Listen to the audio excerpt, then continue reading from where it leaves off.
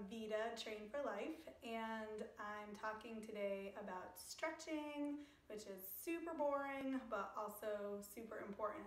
It's part of our Wednesday roundup, and basically I do all my stretching at night, usually in front of the television.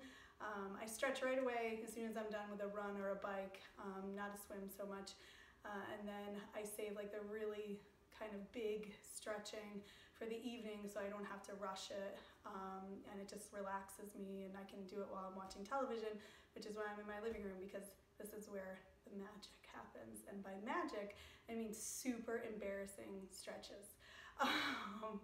Why is stretching so weird? So yeah, I start off usually by doing the frog stretch, because if you're like me, and most runners are, your hips are just massively tight, and really no matter how much stretching I do does not, compensate for all of the running and all of the biking. I mean, I spend a lot of my time basically like this, either running or biking, and then my hips are like, what? So I do start off in this frog position. Yeah. So then you're supposed to lean back, kind of get down on your forearms and then lean back into it. But because my hips are super tight, I don't get so far back in my lean.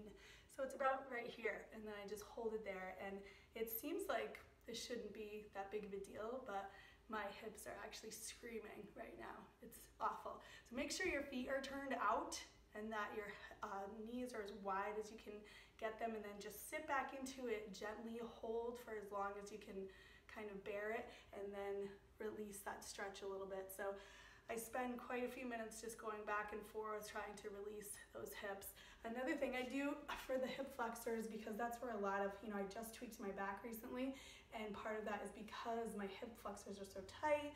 I have some issues with hamstrings, usually just on my left side, my piriformis, all that stuff. It's all related. So if you're not strong, down your chain, then your back is going to give out, or something else is going to give. So you really need to try to loosen up as much as possible, even though it's extremely difficult. Trust me, I know. Sometimes the very last thing I want to do at night is start stretching, but I know that it really, really helps for me.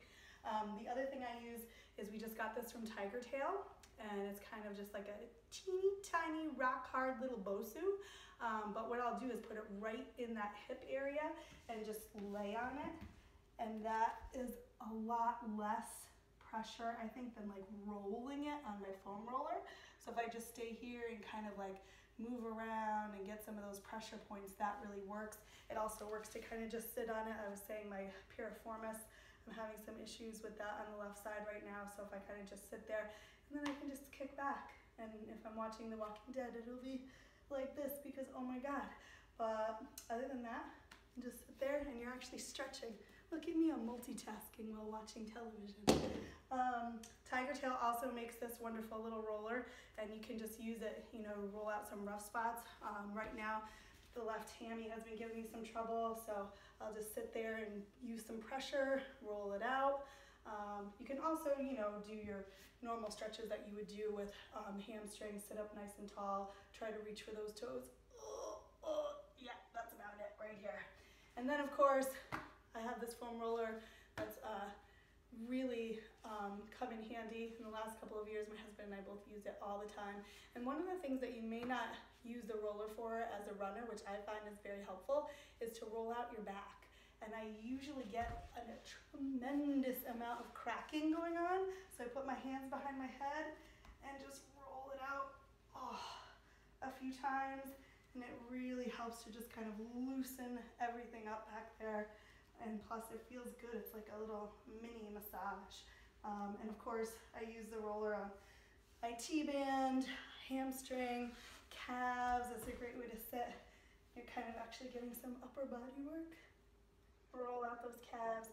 So those are the main exercises that I do, and I definitely take time each and every night, usually. Not on the weekends, because I'm having wine. But I usually take time to do that, and it really, really helps. It's all those little things that we can do, especially as you get older, to help your body help itself. So hope that was helpful. If not, oh well. See you next time.